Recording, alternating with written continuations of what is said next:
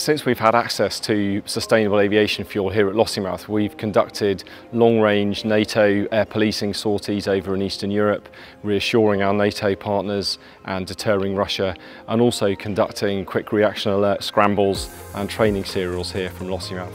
As the Royal Air Force, our primary aim is defending the security of the United Kingdom, and there are many security threats, not least, of course, climate change.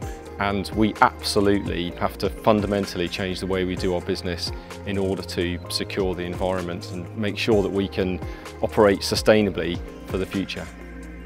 During November 23 and March 24, we received around 4 million litres of fuel in various batches. This is then mixed together in our current tanks and is used to complement our existing stocks of F-35.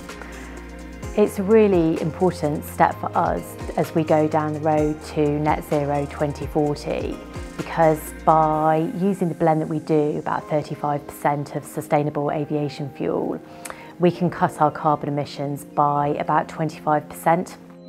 In 20 years' time, we're going to look back and see 2024 as the year when we made that really significant step forward to a net zero future.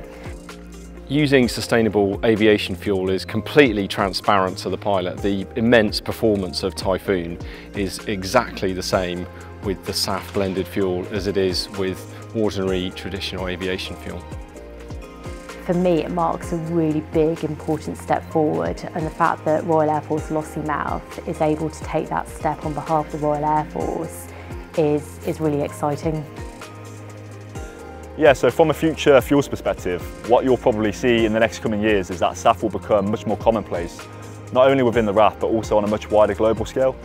Therefore, I feel with this early adoption of SAF from the RAF, it highlights to the British public, the wider defence community, and also our global partners that the RAF is determined and committed to being a trailblazer in making the world a more sustainable place in the future.